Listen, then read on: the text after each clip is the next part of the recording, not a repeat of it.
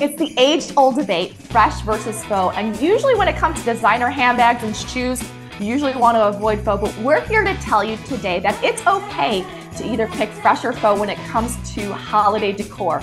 We're going to be showing you the benefits to both.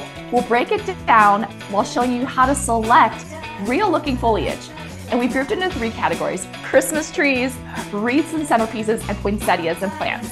That's right. You know, Mei-Ling, you would think it's so simple. You just go get a Christmas tree. Well, do you want a spruce? Do you want a fir? Do you want a cedar? Do you want a pine? Like, there are so many different varieties. And what you'll find is that all the needles look different. And one of the best things about faux is that you can fully customize it to your home. And one of the things that we love is Balsam Hill has a tree finder quiz on their website where you can go on and you can say, my walls are this high, I like this style. And so it's really cool because then they can send you a branch kit and you can look through, like, this is a spruce. What does this look like? All of these are different species of trees. And so a benefit to faux is that you can pick that and make it how you would like it. Or if you're doing fresh, you could change it every year. And if you think you're gonna miss out on that scent, don't worry, you can have first scent too. And one of the things, Kelly, that I loved when we were putting this together was learning more about the meanings behind all of those holiday traditions that we do every year. And one of those is the Christmas wreath. Back in the 16th century, people were resourceful even back then. And so they were pruning the Christmas trees and they were taking the trimmings and they were making garland and wreaths and all sorts of different things.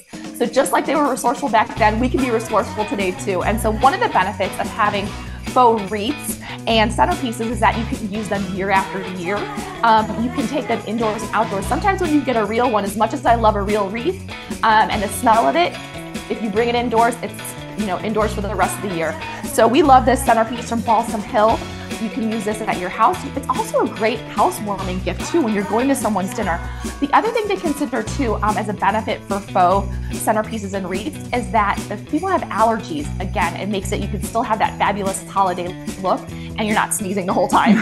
Absolutely. And carrying on with that tradition, we all are familiar with the poinsettia plant. It's become, iconic at the Christmas season because it represents cheer and goodwill. But if you take it a step further for the religious meanings, they actually think that the leaves are the Star of Bethlehem and the deep red is the blood of Christ. And one of the things that's so great about this being a gift-giving plant is that whether it's faux or fresh, you can have it indoor or outdoor. And traditionally you would maybe get it in the middle of December, but if you have faux, you can start decorating this weekend and get all your Christmas things out. So we love those from Balsam Hill. They can be garlands or wreaths or of course potted plants.